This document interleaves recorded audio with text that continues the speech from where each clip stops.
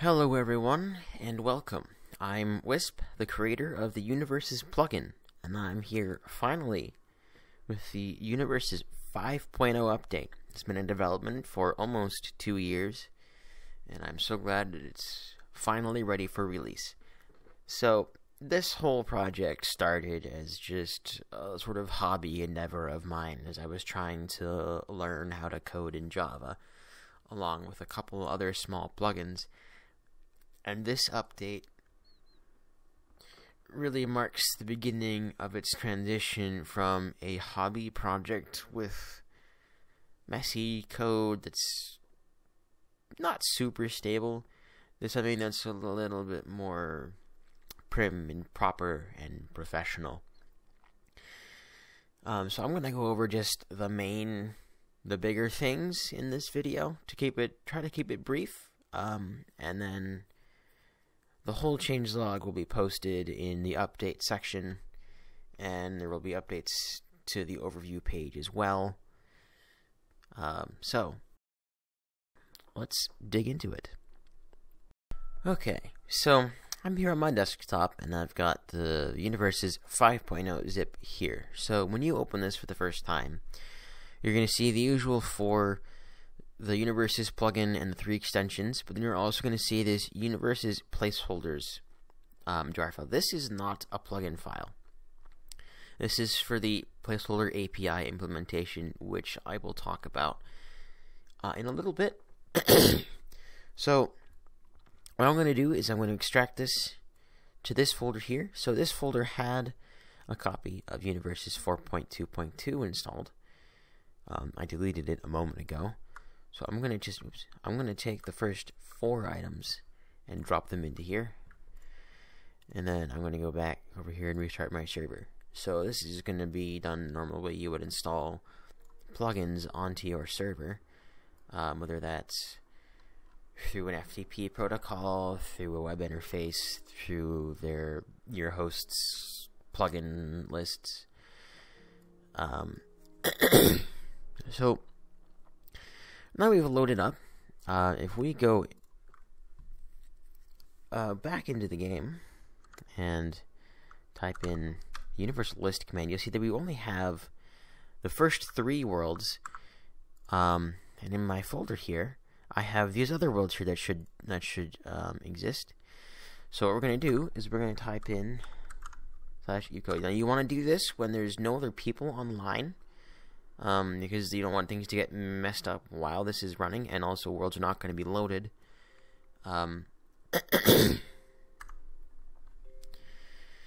So, oops, looks like I left a couple debug messages in one of the conversion steps, so we'll ignore that.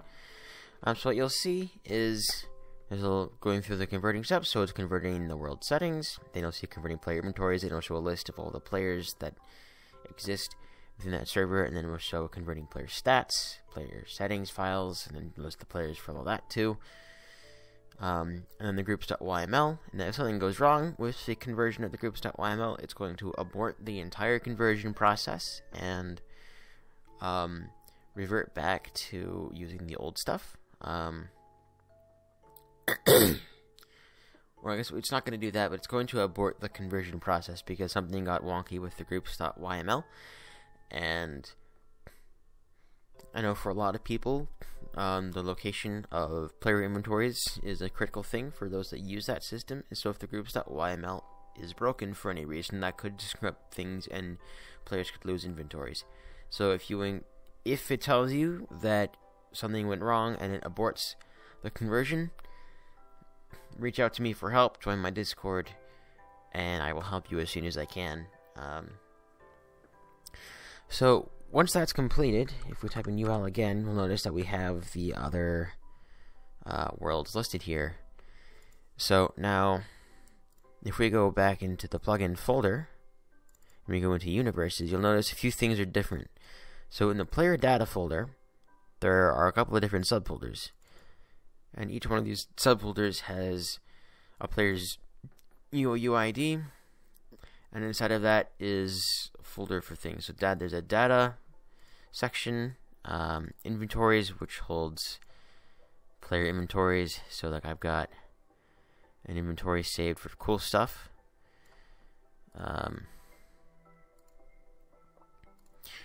And settings.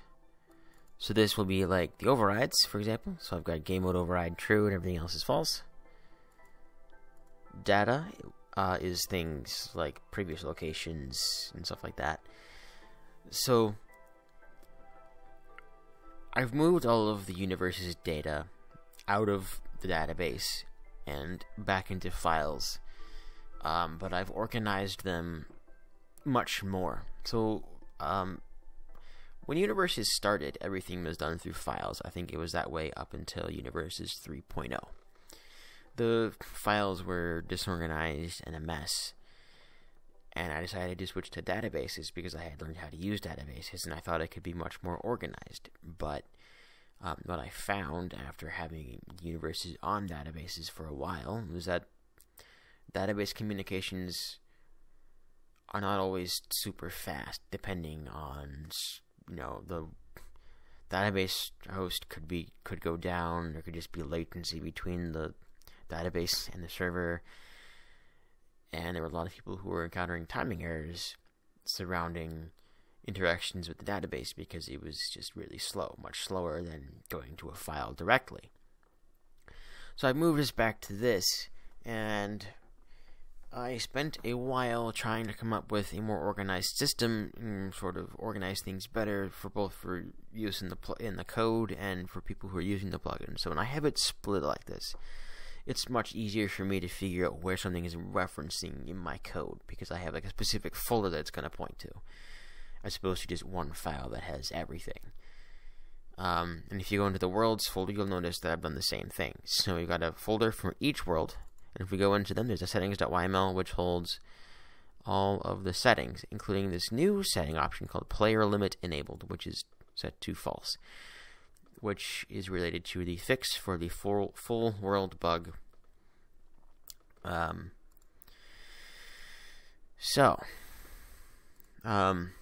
thing you'll notice if you open the config file is it's much more organized. There are comments, it's sectioned off in a much better way. It looks much more professional. I spent a good 15 hours probably working on this, coming up with the comments and all the sections and creating these headers. This was a challenge. So if we go through this,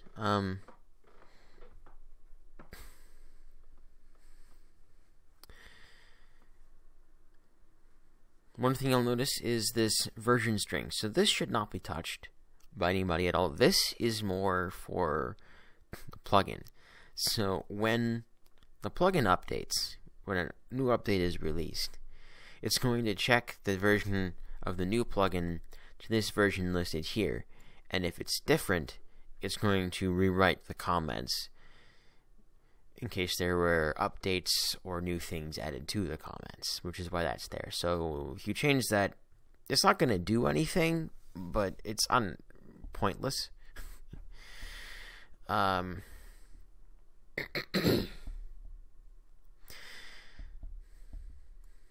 there are a few more options that you'll probably notice scrolling through that I'm not going to go over because I don't want to take too much time doing this. We'll dig more into this in a moment, but I also wanted to show the groups.yml files. So this is new. This did not organize it the way that I expected. I think the groups.yml that I had set up was not very great, but it's basically going to take your groups and it's going to restructure them. So I wanted to have just two groups. So I'm going to let's call it cool, and then this one I will just call default, or no, I'll call it. I'll just leave these. So groups now look like this. So before you had to have like the world, then a colon, then you go to the next line, you'd space into, then you'd say the group, and then a colon, then a space, and the group name. Instead, it's the group name, colon, and then just a hyphenated list of all of the worlds. If you wanted to add a new world to this, let's say I wanted to actually add cool stuff to this, I could just do dash cool stuff. Done. I've added this world to the group. And coinciding with this is some big fixes to the reload command. So I'm actually going to go into my config.yml first to change a few things here. So I'm going to turn on per world inventories, per world inventory grouping.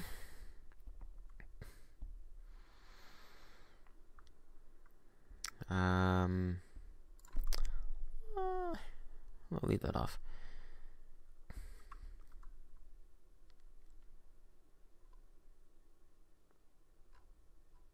Yeah, I'll do that. Okay, now if I come in here and do type in that, it reloads the config. So the reload command now reloads everything. It reloads all of the groups, reloads player settings files, it reloads world settings files, and it reloads components for the extension plugins too. So if you update anything in the universe's configuration files anywhere in any of the configuration files, everything will update with just that command. You don't need to do a server reload, you don't need to do a server restart, and as you saw, it reloads super duper quick. So if you make a change anywhere in universes now, updates are instantaneous. I would recommend being careful if you're transitioning between having per world inventories on and off and turning on and off grouping, because that's going to change how everything is organized. So if I go to this cool stuff world now, I had items in my inventory. I had an item in my inventory. Just do this. And as you can see, it was placed there because the conversion was successful. And if I go, say, cool stuff, nether, so this is after fixing the nether world, they're the groups, that remains in my inventory, so the groups successfully updated without having to reload the server or anything. So I'm going to go back to just the default world. My inventory will save and switch, just as it should.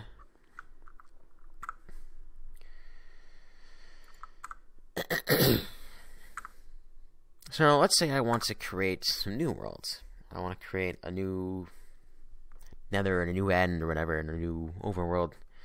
So I start this. It starts off like it was before, so let's just call this new world.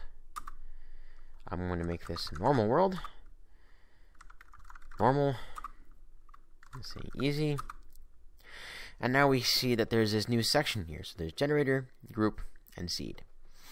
So I got 3 listed here because you can put these in any order.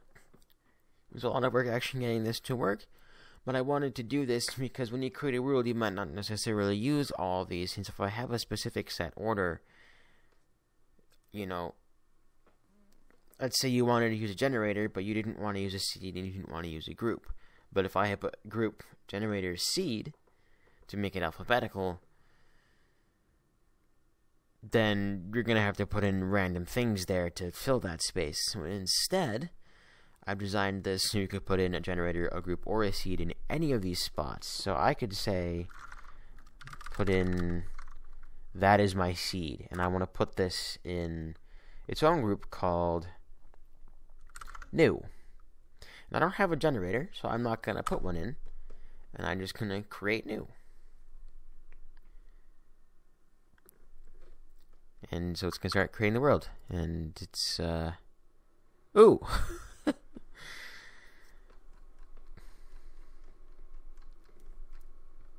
That,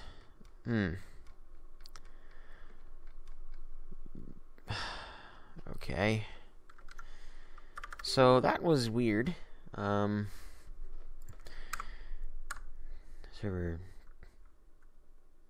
freaked out a little bit. So if I go to new world,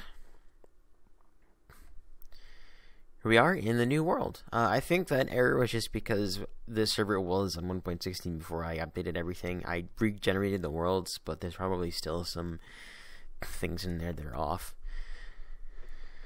So, as you saw, I gave a group. So if I go ahead and open up the groups.yml, all those worlds are in their own new group.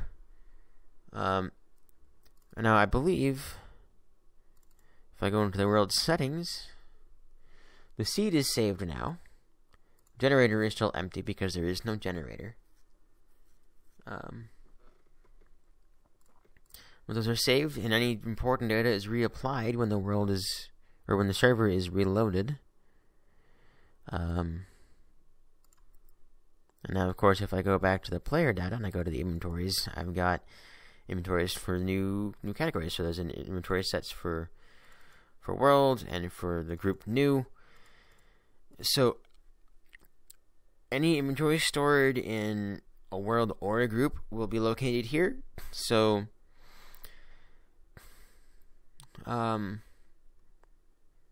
if I were to change this, if I were to turn off per world inventory grouping, or just grouped by worlds, then I would still see new in this folder, and it would just be unused. And I would probably get stuff, inventories for world and cool stuff, and then I'd have folders generating for the other worlds. So if you had, if you were transitioning to that, for example, you could I could copy the inventories out of this folder into a new folder, or just rename this or something, and I'd have all those inventories moved to a different world set. Not that you would do that, but both worlds and groups will be stored here. So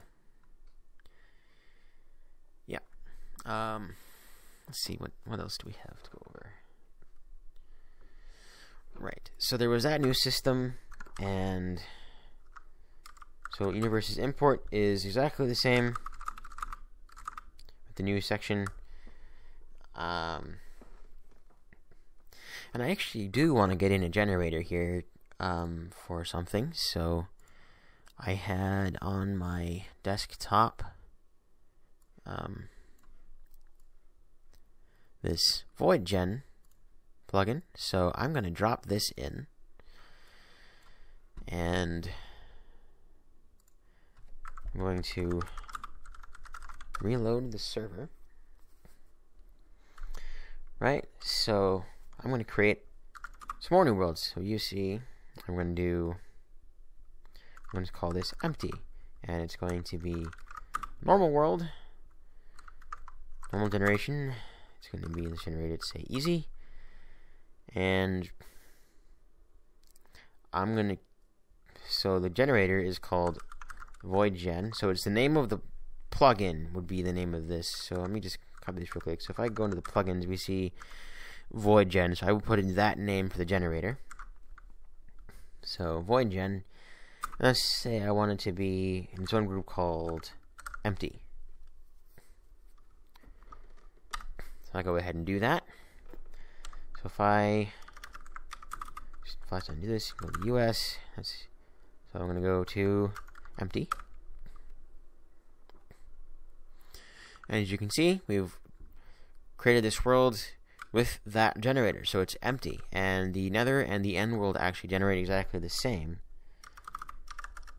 So US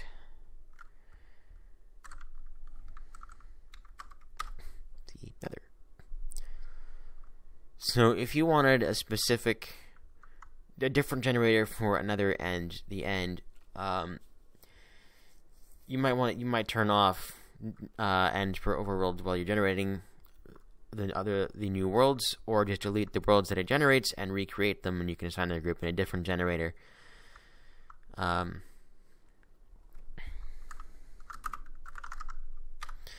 then, as I had demonstrated before, if we go back into the universes folder, we go to the worlds, let's look at empty.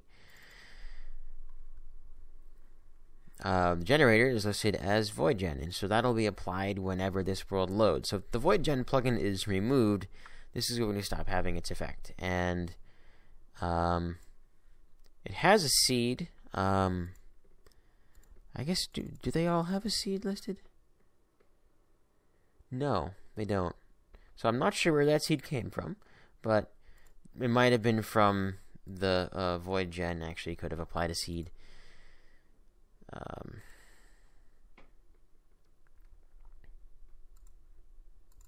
I don't think this one does either. Well, this one has a seed because I gave it a seed. And of course, if I go into the groups.yml again, this one's got its own group.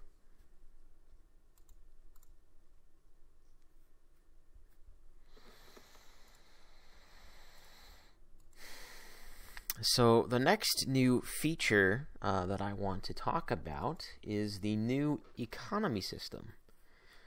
So this was a pretty major thing that I wanted to add because there weren't a whole lot of things that really had a per world economy integrated into it. Now, there are some plugins that I have found that don't work with this correctly. ChestShot does. So it's a Vault plugin, and I don't know if it's just it might be the way that I integrated the Vault API. I might not have done it correctly.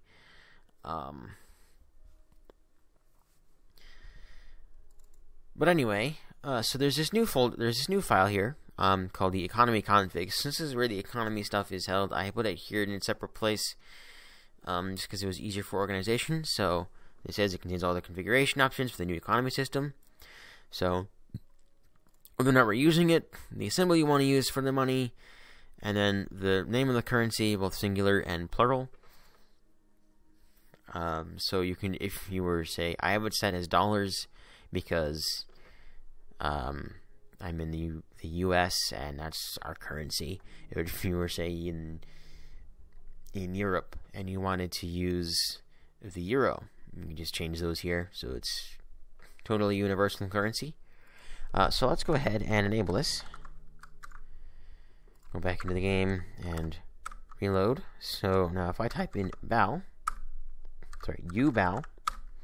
because I have a balance of 0. So the reason why all of the universe economy commands have the U in front of them is because I didn't want them to, like, if you had, say, Essentials installed or something, or another plugin that also worked with economy and that had a BAL plugin and an eco command, like, to manage economy stuff, I didn't want my plugins stuff to interfere with that. So you could have both and manage it with either.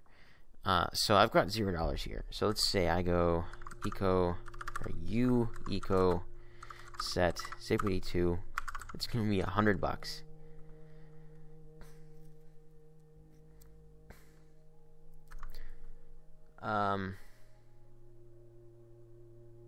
So it took 0 money from me and set me to this amount. So you can.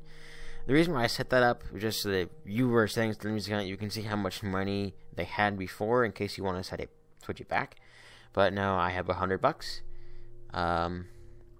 If I type in UBAL, I have $100. Now if I go US, let's say I go to cool stuff, and I type in my balance here, I've got $0 in this world. So US, I think I was in world. Yeah. And if I go, oops, let's do this one. Oops, nope. This one. There we go. I use the balance here. I've got $100 in this world too. So the economy grouping goes by the inventory grouping, because I sort of made the assumption that if you were using per world economies, you had per world grouping, per world inventories enabled as well. Because if you weren't using per world inventories, why would you want to separate economies? So if you've got per world inventories enabled but not per world inventory grouping, then each world is going to have its own balance. If you've got per world inventories enabled and per world inventory grouping enabled, then each group will have its own balance.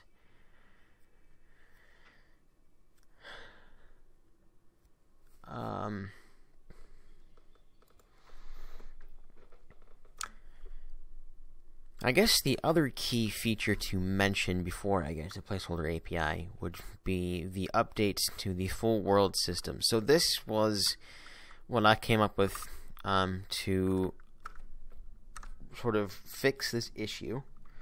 So I'm going to go back to just the default world. So what I had discovered sort of was happening was, for whatever reason, sometimes when players changed worlds, it was not incrementing or decrementing the player count correctly. So the disabled state for player inventory or player limits for a world or a group was -1. So at -1, it was disabled, and so the check was sort of ignored. Anything beyond that, and there was a check. So if you wanted no players to be able to go into a world, you would set that value to 0. And then if a player tried to go into that world, it would block them. So the issue was, somebody would enter the world, and it would increment twice. So then when they left the world, or it was just the way I had the check set up, I guess. Yeah, I'm sorry, I'm mixing this up a little bit. So it was the way it happened was, it would check, I think, first to see if player counts were equal. I don't remember exactly what I had it set to because I had it changed, but what was happening was it would decrement the player count twice when a player left the world.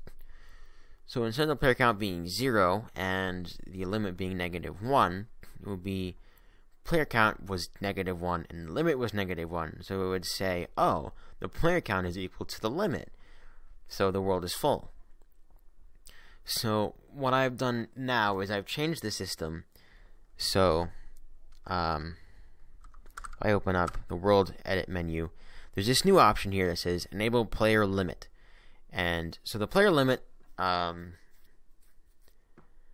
should probably change that in the code. So it should be defaulting to 0 now instead of -1. Then you've got this to enable or disable the player limit. So what this means is that if you don't want to use player limit, that full world bug will never happen. And what this also means is that this is never going to be a low number. Like, this will only be set to whatever the limit you want to be is. And I have a bit of code set up so that if it is somehow decremented twice and goes below 0, it's just reset to 0. The player count is reset to 0. So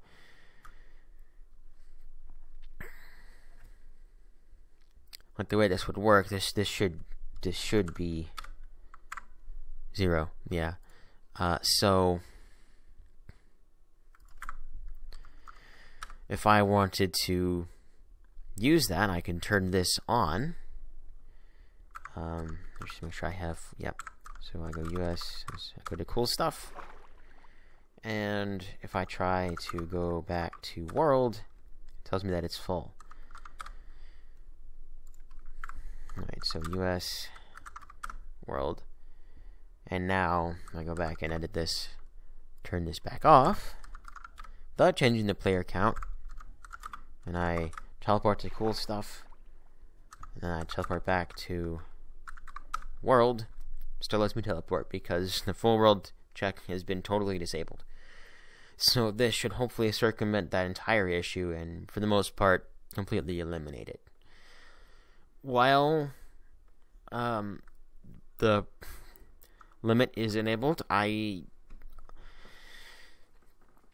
the default needs to be updated, fixed to 0, which is what I'm going to do right after I finish recording this video. But I think this issue should be completely eliminated. I am not 100% certain because I've done as much testing as I could, but I've had trouble reproducing this bug.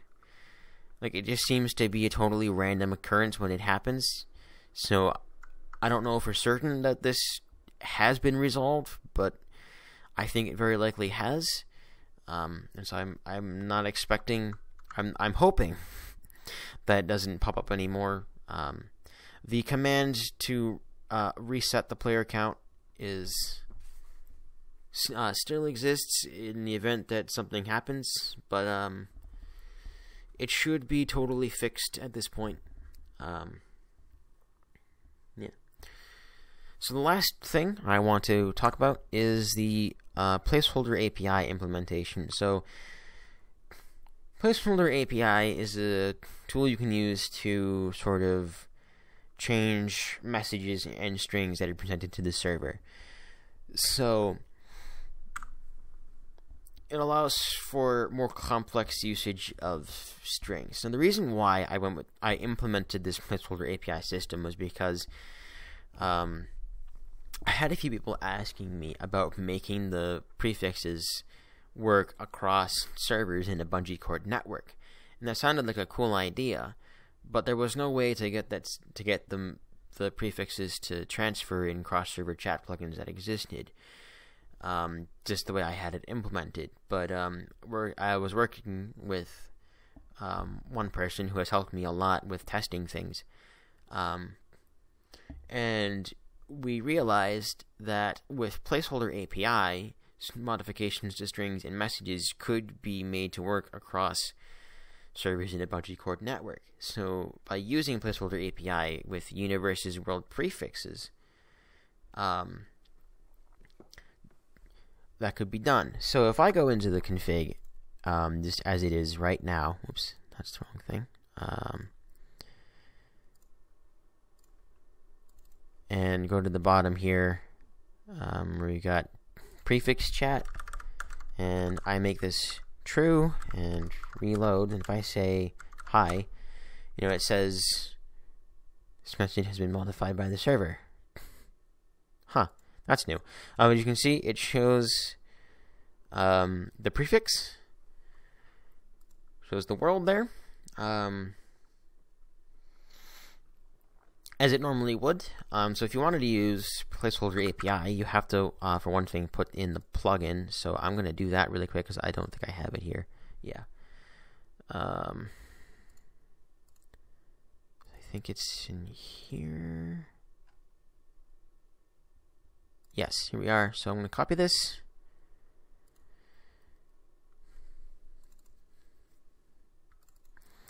And I'm going to paste this in. And then I do need to reload the server. So placeholder API has their network, so you can just go to their network and get extensions from there. But at the time that I finished up my plugin, the ability to create accounts with their network is currently unavailable. So I have not been able to create an account to actually upload the extension. So for now, it's just part of the zip. So then once we've loaded placeholder API, we go in here, we go to this expansions, and all you have to do is drag and drop this into here, and then I think we just need to reload again. Just double check that there isn't any configuration work I have to do.